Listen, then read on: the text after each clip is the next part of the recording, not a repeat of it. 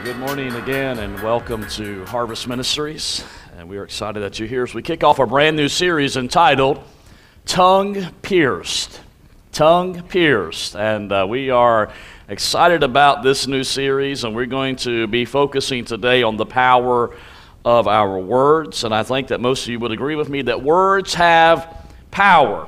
And in fact, words are so powerful that sociologists have done some studies, and they have developed what they call power phrases. Now, these aren't in your notes, but if you have your outline, go ahead and get it out. And we encourage you to follow along each week and write things down.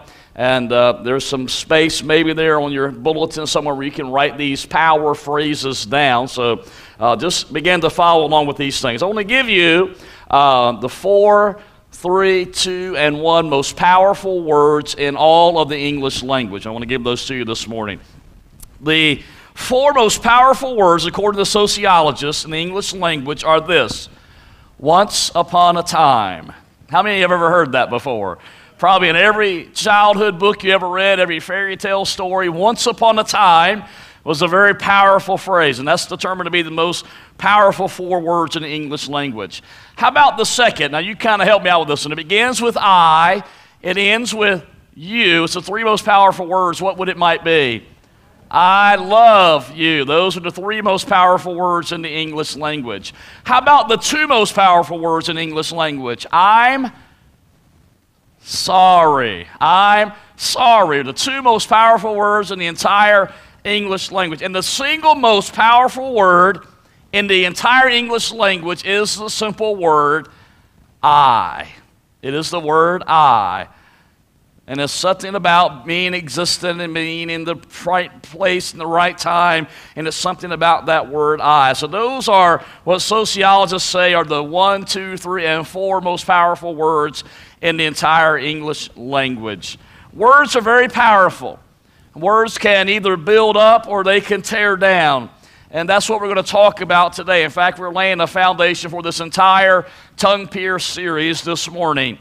Did you know that there are over 400 verses in the Bible that deal with our words? Over 400 verses in the Bible. Everything from how to use your words, to the power of your words, to where words come from, and how to control your tongue. And we're going to look at many of those verses over the next several weeks. Not all 400 of them, but we'll look at many of those 400 verses over the next several weeks as we get into this series. So let's begin by looking at our key verse for this entire series, found in Proverbs 18, verse 21. And would you read this out loud with me this morning? The tongue has the power of life and death. Can we read it again like we mean it? The tongue has the power of life and death. That verse just simply means the tongue literally has the power to give life, to increase life, to add value to life, but it also has the power of death contained in it. And that word death in that verse is a Hebrew word that simply means to destroy or to tear down. So it can give value, it can add value, it can increase life, it can give life, but it can also tear down and destroy. And I wonder this morning, how many of you agree with that verse? The tongue has the power to give life, and it has the power to give death. There's something about the language that we speak, and I want you to think of some of the words that you can use to tear down people. Maybe it's a word of criticism, or a word of hate, or a word of gossip. Those are all words that tear people down. It belittles people. It makes people feel small and makes them feel bad about themselves. And now think of some words that begin to give life to people. Words of encouragement, words of comfort, and words of celebration. Words are powerful. And so I want you to think about today how you are using your words. And the goal of this series is that you would become more conscious, and I would become more conscious of the words we use every day, and make an effort as much as possible every day in our language to use those words to bring praise and glory and honor to God, because our words are powerful. In Matthew 22, Jesus tells us what the greatest commandments are. He said there are only two great commandments. The first is this, to love your Lord God with all your heart, all your soul, and all your mind. Basically, love God with everything you are. Love Him with everything. And then he said the second is like this, to love your neighbor exactly how you love yourself. Those are the two great commandments. So in this series, we want to learn how to use our words to love God, but also to love others with our words. What would it look like if every word that came out of your mouth were a word that brought glory to God? What would that look like in your life? How would your life be different? What would it look like if everybody in your place of employment used words that showed love toward other people or built them up? How would that change your workplaces? Everybody just walked around speaking words of love and of hope and of encouragement and building people. How would that change the image of your workplace? What would it look like if within your family that every family member used words that built other family members up? How would it look like if in this church and every other church, if the people within that church used words that brought life instead of death? How would that change the complexion of our church? And that's what we're going to talk about today. I want to start by giving you three truths this morning about our words. Here's truth number one. Words are a gift from God. Words are a gift from God. Our ability to communicate and our ability to speak is a gift from God. In fact, the first words ever spoken were spoken by God in Genesis chapter 1, in which God spoke the world into existence. God's words are powerful, and they can create destiny. God speaks a creative word in everything that He does.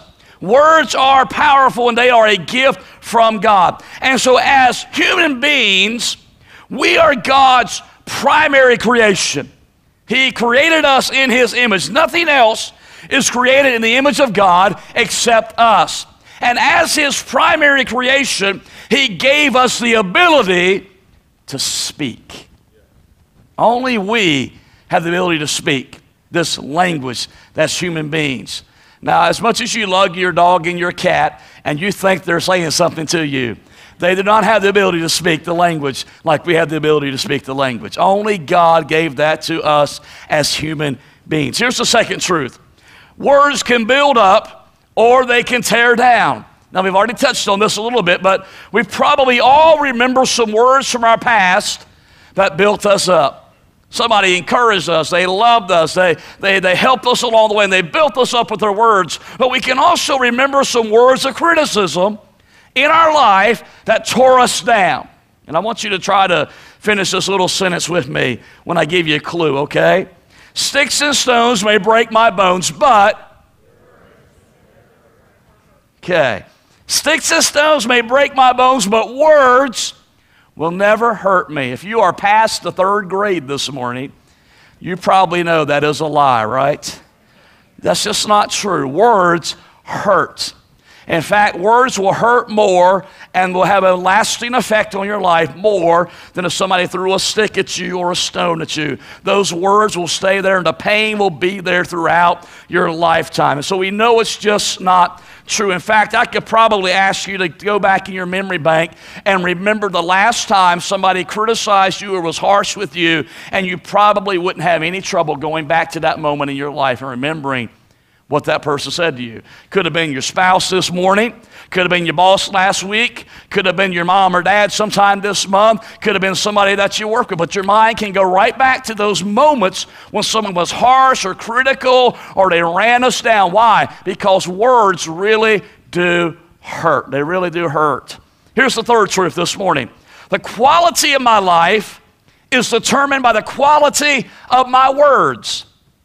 I like that. The quality of my life is determined by the quality of my words. And that's what this entire series is built upon. And maybe you've never thought about it this way before, but how you communicate and your ability to communicate, both your words in your mind as well as the words you speak, is going to affect the quality of your life. Whatever's in your mind And whatever you speak out of your mouth is going to affect the quality of your life. And you would probably agree with me that quality words can improve a relationship and negative words can tear down a relationship. So the quality of my relationships are determined by the quality of my words. And guess what? That is true in the spiritual life as well. Your ability to communicate with God, we call that prayer. Our ability to pray to God can either grow our spiritual life or it can diminish our spiritual life because of a lack of prayer or a lack of communication. And so the quality of my life is determined by the quality of my words. In fact, they did a study several years ago on violent prisoners, and they wanted to see what made these men and women so violent and made them the way they were. And here's what the researchers discovered as they looked at the vocabulary of some of the most violent prisoners in American prisons. They discovered that their vocabulary was about 1/5 of the average American. Now think about that. Quality of my words determines the quality of my life. Their vocabulary was about 1/5 of the average American. And researchers concluded this about those violent prisoners. They have no other way of expressing how they feel. And the only way they can express how they feel is by acting out in violence in some way. And so that is a clear example of how our ability to use words, or in this case, the inability to use words, can correctly damage our quality of life. It can damage it, the words that we use. And so words are a gift from God. They can build up and they can tear down. And since the quality of my life is determined by the quality of my words, the question now becomes, how can we harness the power of our words? And that's what we're going to spend the rest of our time talking about this morning. How do we use our words every day to build up and to love people and to love God and to glorify God? I'm going to give you 5 ways to do it this morning. Here's the first way. Practice starting my day with praise. Here's the first thing I'm going to do. I'm going to practice starting my day with praise. Now, how do you start your day? What is your morning routine like? Now, whether you know it or not, we all have a morning routine, and we all do the same thing pretty much the same way all the time throughout our morning routine. And our routine seems like a very small part of our day, but in reality, our routine affects the entire rest of our day. And if one thing is out of balance, one thing doesn't go exactly right, if it doesn't happen like it always happens, it tends to throw your life out of balance. Now, I don't want you to get a visual in your head this morning, but when I get dressed every day, I have a routine that I go through. There's certain things I do in certain orders. I brush my teeth first, then I floss my teeth, then I rinse with mouthwash. Then I spray some spray up my nose to help me with my allergy attacks. Then I shave. And then I get into the shower. Now, that's where the visual stops, okay? Now, if any one of those things gets out of order, it kind of messes me up, because I know in my life I never shave before I brush my teeth. I just don't do it that way. And it's my routine. And all of us have a routine that we go through every day of our lives. And it's pretty much the same routine. And you get stuck in that. If you start your day in a negative way, you may end your day in a negative way. But if you start your day in a positive way, you will probably end your day in a positive way. So what's your routine like this morning? What are the first words that come out of your mouth when you wake up in the morning? Some of you roll out of bed, you're wide awake, everything's just like it ought to be, you're chipper, ready to tackle the day, you know the old saying, and you roll out of bed and say, "Good morning, Lord." And then there's the rest of us who aren't like you, who are not chipper in the mornings, who don't necessarily care to get up at the crack of dawn, who kind of dread getting out of bed that day. And we can say something like this: "Good Lord, it's morning." You ever felt that way? And we got 2 extremes. We both fall in one of those categories. We either love it or we hate it. So here's my challenge for you this morning. For the next 21 days, now they say it takes 21 days for a habit or to create a habit in your life. So for the next 21 days, I want you to make praise a part of your morning routine. Now, what is praise?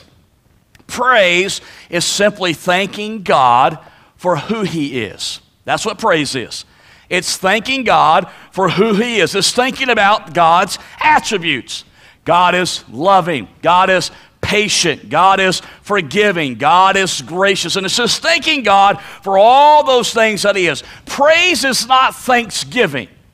Thanksgiving is thanking God for what He's done for you. And there's a time for that. But I want to challenge you to start your day with praise and thank God for who He is in your life. And if you want to bring your life under God's control, you got to start it with praise. Look at Psalm 145:2. I will praise you every day. Not just on Sundays, not just at Bible study, not just when I'm in a church meeting. No, God, I will praise you every day. Yes, I will praise you forever. You should circle those two words, every day. But then look at the next phrase. I will praise you forever. Listen, you may get up late one morning and you may miss your coffee. You may get up late and you may not have time to eat breakfast. You may get up late and you may not do something that's part of your morning routine. But I don't care how late you are. I don't care what's going on that day. Don't miss your morning praise. I got to get my praise on. I didn't have my cup of joe today, but I got to get my praise on. I didn't get to eat my eggs and toast this morning, but I've got to get my praise going. I didn't have time to put the trash out for the trash man, but that's okay. I've got to get my praise on. And if we can get in that mindset, God, every day I will praise you. It's more important, God, that I praise you than I do have that cup of coffee. It's more important, God, that I praise you than I do cut the news on and watch the news. God, I've got to praise you every day of my life. So I challenge you for the next 21 days, start your day with praise in your life. Here's the second thing. Offer words of encouragement to others daily. Offer those words of encouragement to other people daily. There is power in encouragement, so we need to use our words to encourage other people. Every human being wants to be encouraged, no matter who they are, no matter where they're at in life, because everyone needs encouragement. In fact, as a Christian, you should look at people as though they have an invisible sign on them that says, encourage me. You should just see that on people all the time. Encourage me. And you should use your words to encourage people. And listen, when you encourage other people, you are encouraging yourself as well. It's kind of like the old theory. The more you give, the more it comes back to you. And the more you encourage, the more encouragement comes back onto you and into your life. Are you using your words for encouragement today? Listen, words of encouragement can last a lifetime. When you're down, when you're low, when you're lonely, when you're hurting, those words can last for a lifetime. And I probably imagine if you thought long enough and hard enough about it, you could remember somebody, a teacher, a coach, maybe it's somebody that you worked for or a friend or a family member who at some time in your life spoke a word of encouragement into you. And that word was so powerful that it has stuck with you throughout all these years. Words are powerful. In fact, the Bible says this, so speak encouraging words to one another. We should be speaking these things to one another. I know it's hard when life is tough and things are going bad. I know it's hard to always speak an encouraging word, but the Bible tells us to think about what we're saying and speak encouraging words into each other's lives. Lots of ways to encourage people. You can give them a compliment. You can say a kind word. You can offer to help them. But speak those words of encouragement into people's lives. Now, this next point may seem a little strange to talk about in church. But we're going to talk about it. I'm going to work to remove all curse words from my speech. Did he just really say that in church? There's people that go to church that curse. Well, sure, there's people that go to church that curse. And some people struggle with this point in their life, and that's why we're going to talk about this. I'm not trying to be legalistic. In fact, if you've been around Harvest Ministries for any length of time, you know that we're not a legalistic church. We try really hard to be a church that is full of the grace of God. But we also know this point.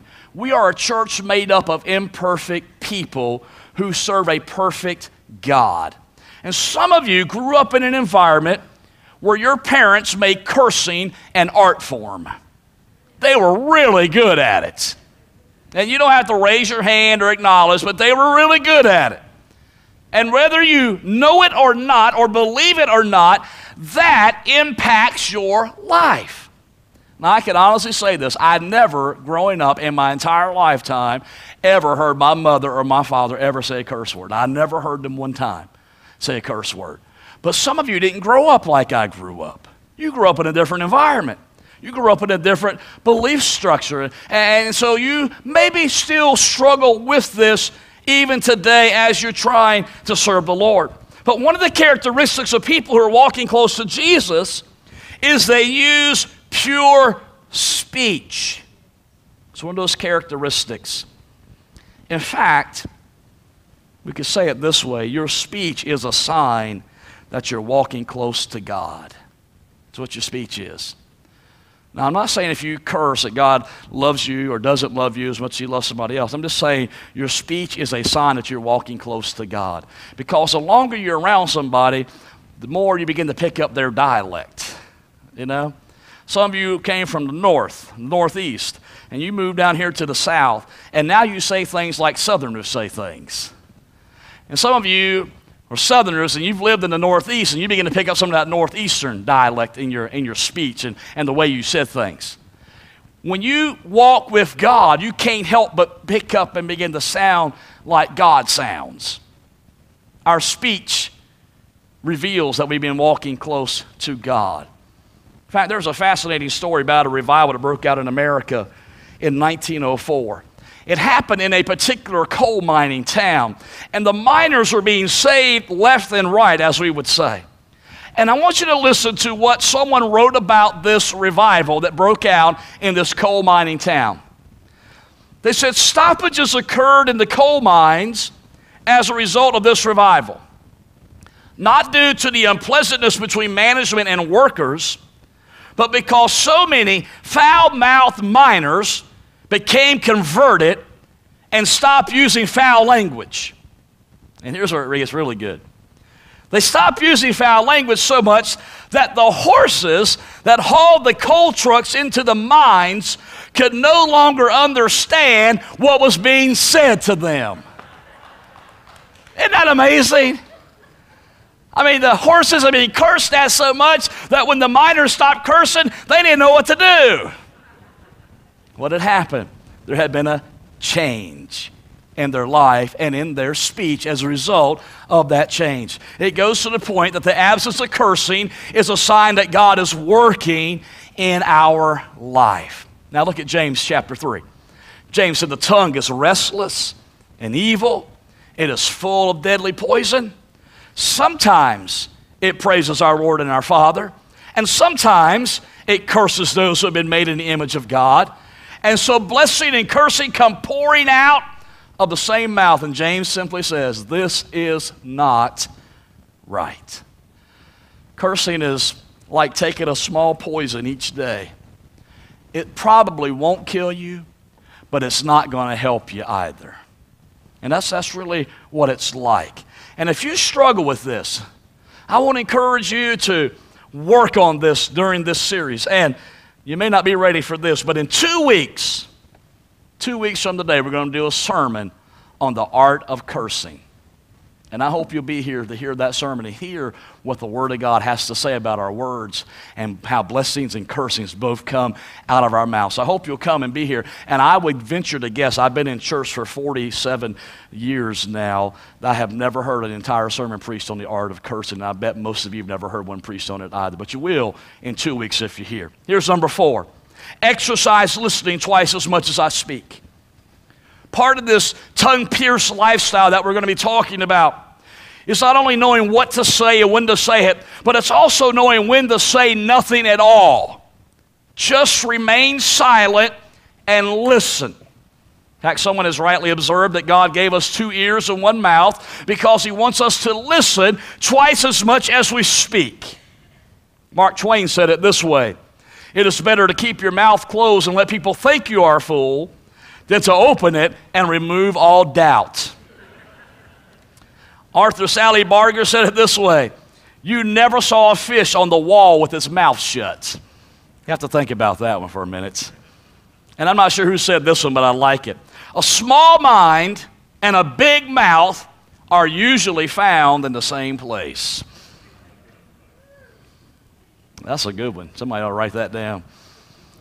Here's what the writer of Proverbs said: "Fools think their own way is right, but the wise listen to others." Which would you rather be this morning? You want to be a fool, or do you want to be a wise person? And I understand it's hard sometimes when you have been raised in an environment and you've lived your entire life thinking you know all the answers, thinking you know how to do everything, thinking your way is the only way, your way is the only right way to do it. And it's hard to close your mouth and listen to what people are saying. But God wants us to listen to what people are saying more than He wants us to express our thoughts and our opinions about everything. And if we will listen to people, we can learn from people. And if they will listen to us, they can learn from us. So I want to challenge you over the next several weeks to exercise listening. Exercise it. And it takes practice to exercise listening when you're used to doing all the talking. Here's the last thing I want to talk about this morning as we harness the power of our words. I'm going to release my whole life to God. I'm going to release my whole life to God. This really is a central issue for the tongue-pierced lifestyle. Are you willing to release your whole life to God? See, the Bible says that there is a connection between what we say and the status of our heart. If we have an impure heart, we will speak impure words. If we have a heart full of praise, we will speak words of encouragement. If we have a heart full of cursing, then we will speak curses. If we have a heart full of blessing, then we are going to speak blessing on others. There is a direct correlation between what's in my heart and what comes out of my mouth. And it goes to the very central teaching of Jesus in Matthew chapter 15. But the words you speak come from the heart. That's what defiles you. That word, the heart, that phrase, the heart, in this scripture from the Greek simply means the center of your being.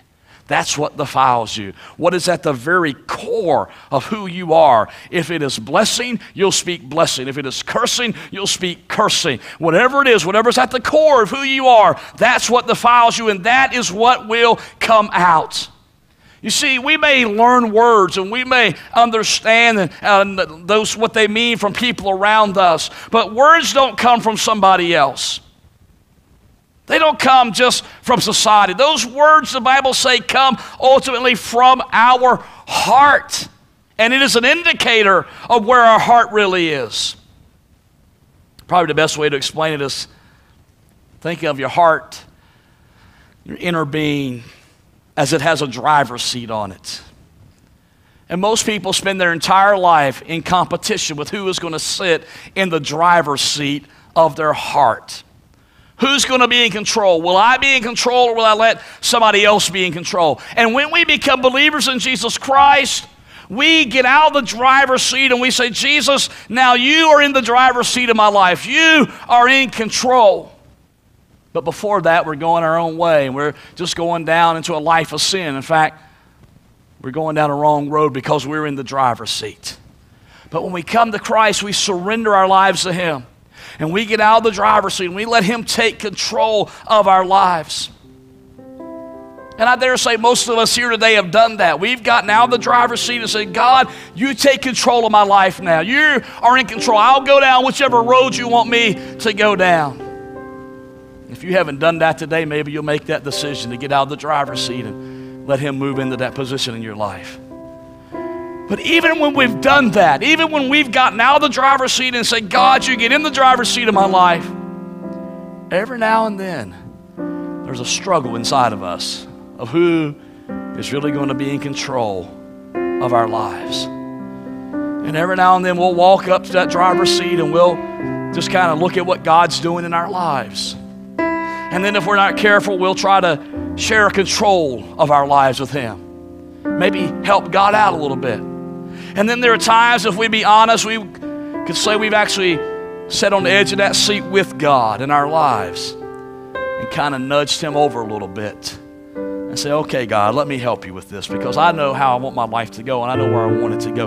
Let me help you take control of my life. And sadly, sometimes we push him out of the way altogether. Are you trying to share your driver's seat of your heart with the Lord this morning? Or have you given him full control of your life? Is there some area that you're trying to control and trying to maintain control over? Or have you said, God, I'm giving you my whole life this morning? That's what he wants us to do. In fact, Romans 6:13 says this, our last verse for the day. Do not let any part of your body become an instrument of evil to serve sin. Instead, give yourselves completely to God, for you were dead, but now you have new life. So use your whole body. Your whole body includes your tongue. That's what we're talking about. So we can say, so use your tongue as an instrument to do what is right for the glory of God. That's what this entire series, Tongue Pierce, is all about. It is using our tongue to do what is right as an instrument to bring glory and praise and honor to God, our Heavenly Father. That's what it's all about. Here's what I want you to do this morning. If you took notes and you're one of my note takers, I want you to look back over those 5 points I gave you today. I want you to look at those 5 ways that you can harness the power of your words, and I want you to ask God where you're seated at right now. God, which one of these do I need to work on the most this week?